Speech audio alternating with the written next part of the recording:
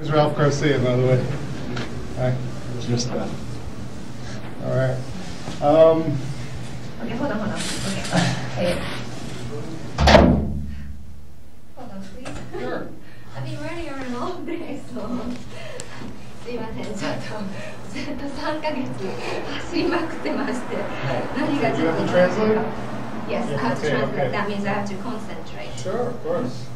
Yes, one thing I have a favor, okay? I would like you to send this article back to me. Sure. Okay, I'll give you my address. So would you be able to do that? No problem. Yes? Okay. No problem. Good. ちなみにこういった私の記事なんかも差し上げますので、また後で。北海道新聞。北海道新聞。いや、いろいろやってるんですよ、私。メルマガとか、あ、そうです。ビバロック、なるほど。ポップギアとかやっておりますので。はい、OK。Alright。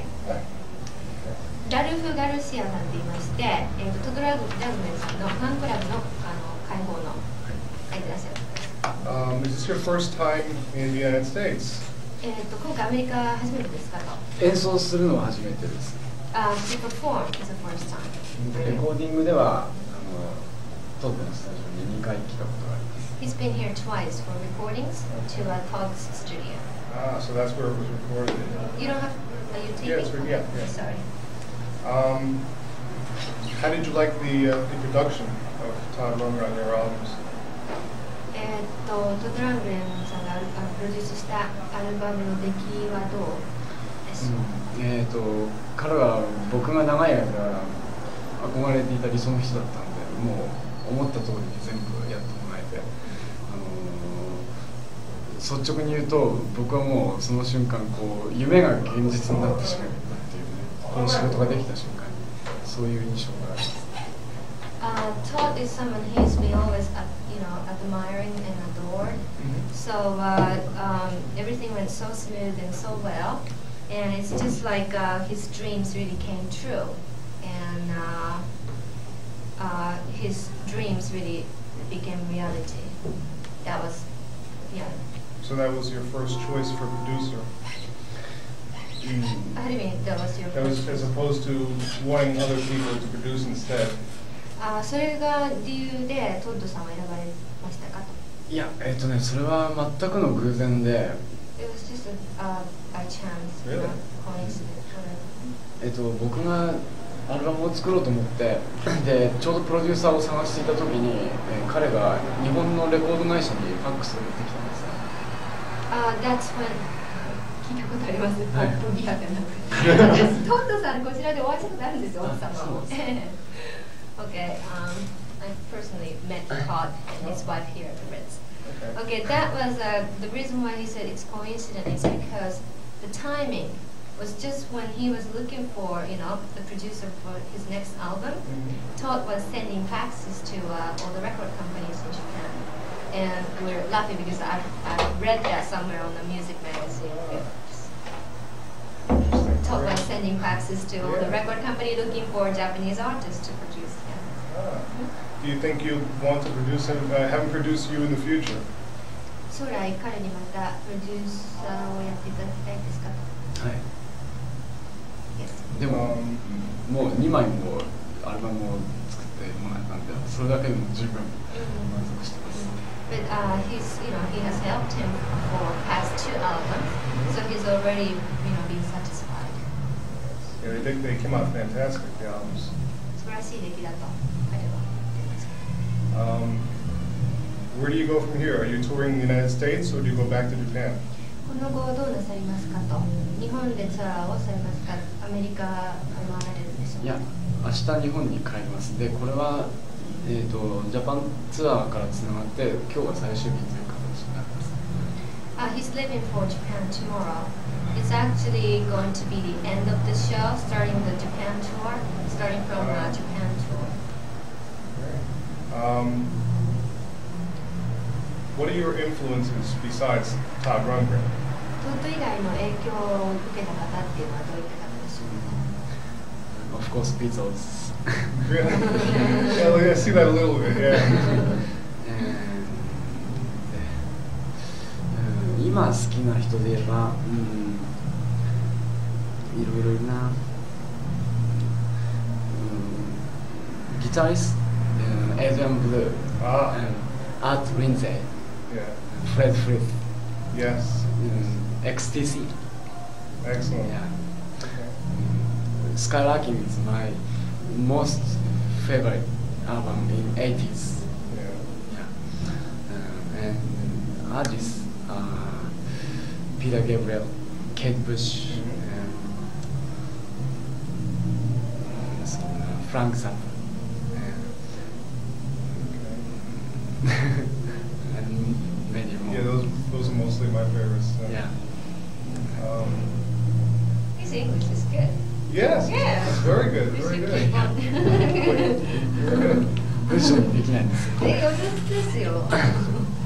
I have to start learning Japanese because I'm thinking of going in May to to Japan. Japan to see Utopia play when they play out 5 there. 月に東京に行く予定なんですね。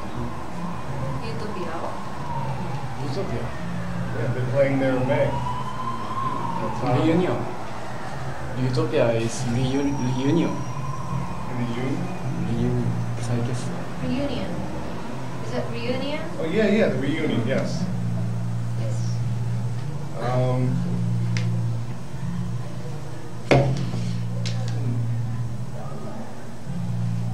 Yes. I've only been playing guitar. 何年ぐらいギターをですか？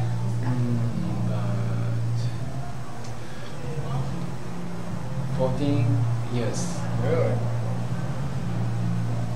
And what made you decide to have 2 drummers in the band?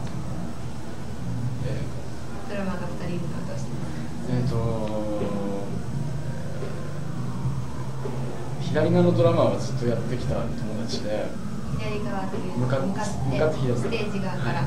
The one on the left from the audience is the one who's been playing with him a long time. で初めて今年右側のドラマーとやってみて、で2人とも全くタイプが違うんだけれども、とても両方とも良くて、で1人に選択できなくなったので急にドラマになったんですよ。The one on the right, he started, asking him to perform this year, and both of them has its own styles, Yes. and they work well together. So he just couldn't, refuse the Either one, right? It's a very powerful sound. Yeah, thank you. It's really good. Very strong sound. And the whole band plays fantastically well together. You can continue the same direction with your music? Same direction. なるべくいろんなトライをしてみたいと思ってますね。He wants to try different things. I can sense that because a lot of the music, well, the songs on the 2 albums that Todd produced, for わか instance, りますと、ど um, うしてかというと、 cover many different styles. いろんな種類のジャンルをカバーされてます。 There's one song that sounds very much like Phil Collins, something that sounds very Todd, like. トークに似てるのとか、ビル・コリンズのとか。 So you can see there's a lot of different influences and there's a lot of work put in there. So, I guess that's it. That's it? Yeah, that'll do. We can put a good interview with that. Okay. I was asking him a few questions myself. Well, all right. Yes.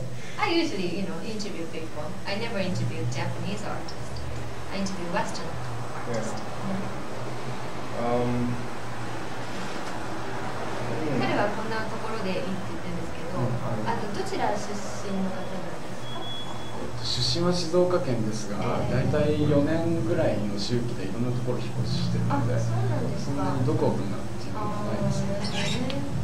で、ちょっと話戻して、いろんなジャンルやるっていうことがね、もう僕がこう育ってきた環境も含めて仕方がないことっていうか、日本っていうのはそういう国だしね。で、ザ・ミックスっていうバンド名はそういう。The reason why he uses the name Mix is because what you said, covering the different type of genres, because it's coming from his upbringings. He said he has lived different places in Japan when he was growing up. You have a very large following in Japan for your music? 日本でファンはたくさんいらっしゃるんでしょうか？そうですね。まだ全国ツアーをやるにはちょっと少ないかもしれないですけど、東京に関してはもうかなり人気が出てて。He's quite popular in Tokyo. He seems to get a very large reception here. They get very excited. ニューヨークでのリアクションもかなり良かったと彼は見て。あ、そうですか。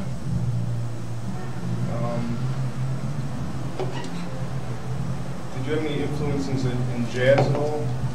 ジャズの影響はあります。フュージョンぐらいですが、でもバンドの中に特にキーボードの人はとてもジャズに傾倒していて。Keyboardist really into jazz. Like in Korea? Yeah. Harvey Hancock. で、パッメフィン。で、そういうメンバーもすごくバラバラに普段も活動しているメンバーです。そういうなんかいろんな人間をミックスする、いろんなジャンルをミックスする。メンバーをバラバラって自分のバンドでやっている人たちもいるんですよね。Okay. The members itself, they have their own bands. So it's like a mixed, you know. So they get all different influences and styles from all different things. Yes. It's very interesting.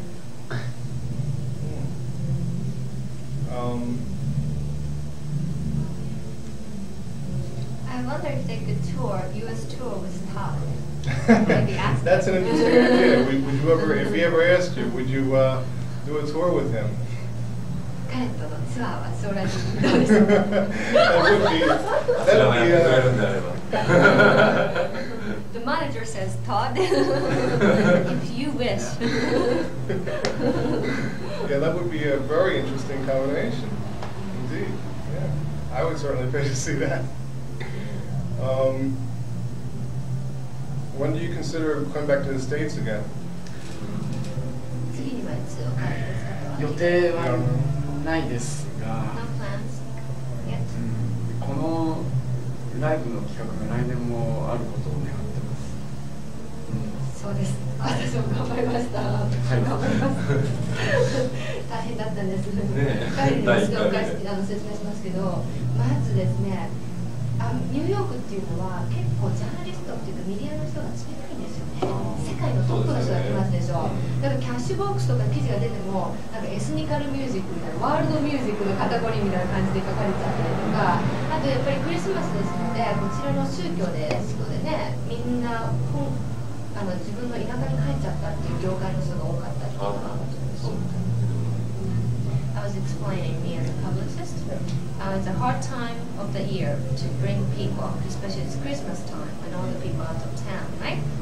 And so what was your question? You said I was trying to blend things up. Okay, he said he's hoping this event will continue next year. So he can come back. Yeah, it was a good idea. And then I was telling him, everything first time is very difficult, you know? So, especially the time of the year. Sure, a lot of people are out of town, but hopefully this will happen again. Yes. And we can see more of this. I didn't see enough of the and dance. I really needed American journalists like you to be more interested in this project and keep spreading the wars to the people. Absolutely, that's why we're doing this. Yes, I'm so happy. Absolutely, he's got great music, and it should be heard more. 彼みたいに私が言ったのはアメリカのジャーナリストでもう少しオープンに日本の音楽とかにも興味を持ってくださる人が増えることを希望していますと。で彼は高野さんの音楽が素晴らしいので今日は来ました。ありがとう。I can't think of much else.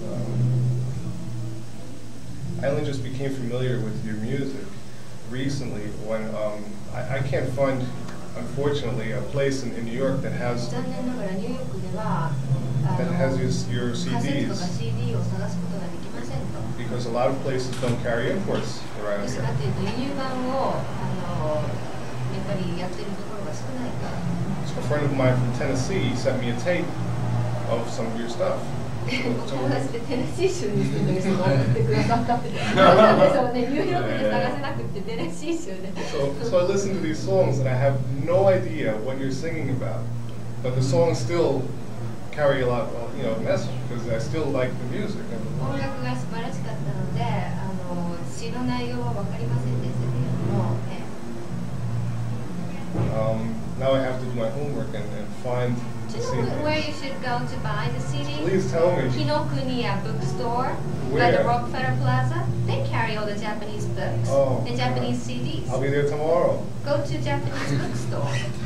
That's it. I've been looking And everywhere. sometimes Tower Records downtown, downstairs, Yeah. they sometimes has Yeah? yes. I gotta look some more. Yes. Now that you've seen you made a few albums. Have you produced any of your own stuff besides what Todd 自分 produced? でプロデュースなさったことございますか1枚だけあります。？One album. And でも失敗作。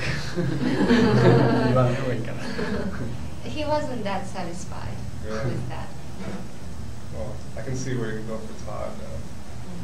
どうしてトンドに行ったか分かった言ってますけど。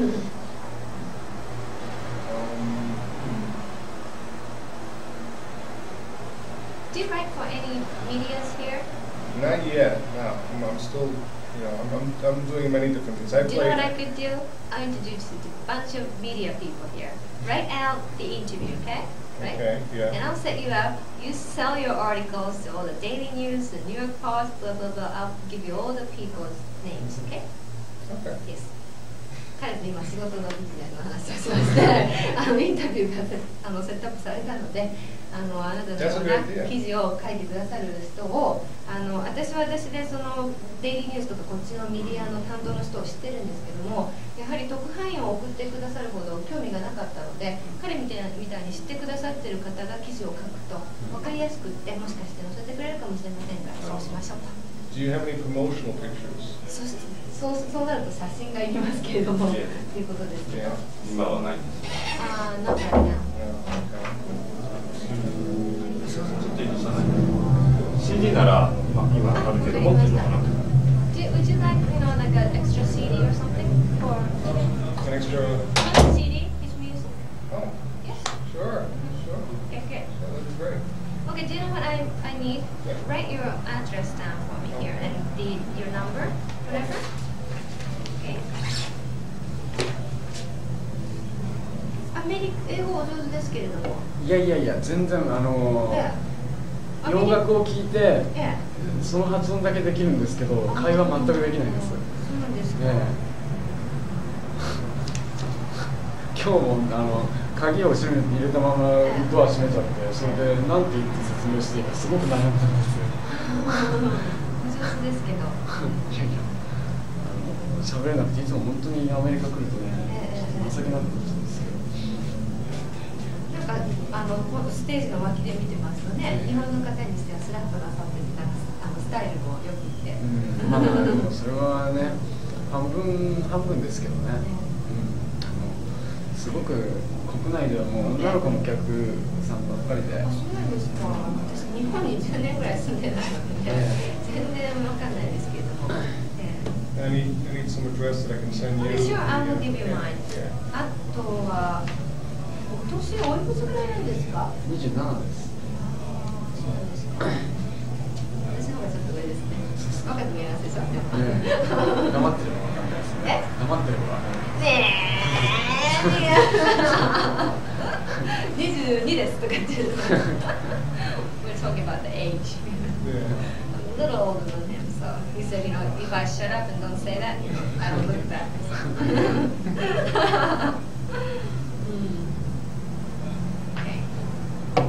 じゃあちょっと高野さんにここを読んでいただこうかしら。これ差し上げますねじゃあね。あ、これ私がプロデュースしたものなので今度1月に出ますので、ぜひ聞いてみてください。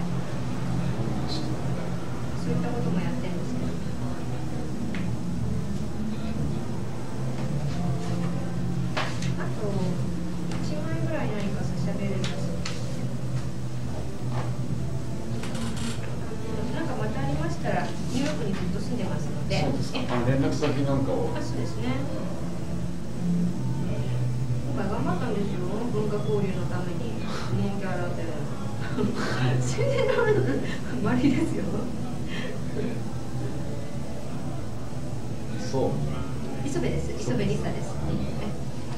で、1月の6日から16まで東京にいます。あ、そうですね。はい、よろしくお願いします。Okay, I'll give you mine.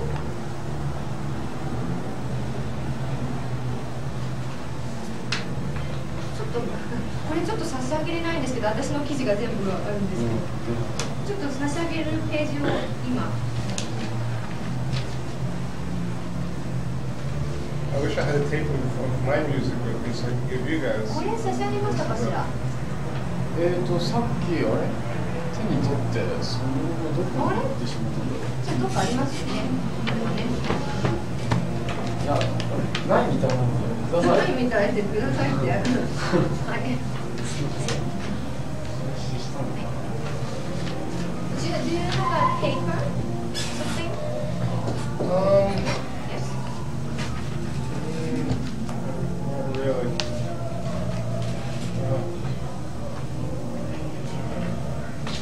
No. Oh, how about that one? That paper.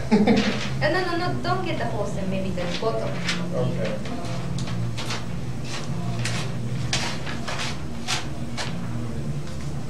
これね、今月号のポップギアなんですけど、また読んでみてください。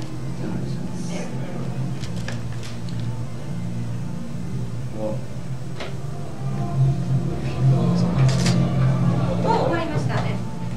はい。あと CD とかいただけますでしょうか。はい。それとあと写真の方も後ほど私の方に送っていただければ彼の方とあと今ね。あ、この雑誌なんです実は。あ、本当に今 CD あげちゃった。あ、じゃあその人でいいんです。名刺もらった。あ、わかりました。ブラッドさん。そうなんです。そうなんです。今お話ししました。あ、わかりました。その辺にいるかもしれない。That's my music. 彼には CD がいい。もし差し上げることができましたら、よろしいですか。What's that letter? ISO. 磯部。磯部。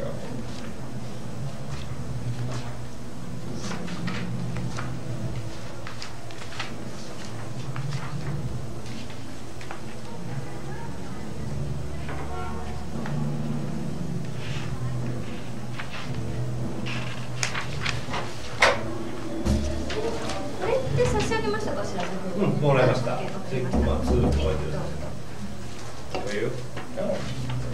私また送ってくださいね。日本の音楽の勉強します。今年のいつだっけな。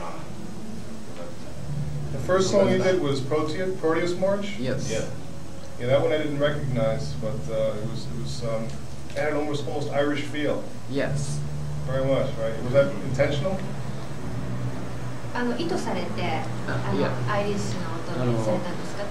日本のメロディーとアイリッシュのメロディーには共通するフィーリングがあってすごく自然にできるんですね。He feels it's natural to fit the Irish music and Japanese music. He feels some kind of a similarity. Really? That's interesting. I never thought of it, but it worked. It was very nicely done.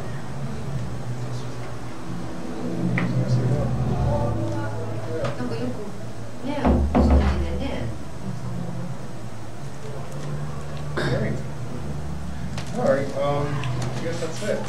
Thank you very much. Thank you very much. And hopefully we'll see you here again next year. 来年もお会いしましょう。Yeah, yeah.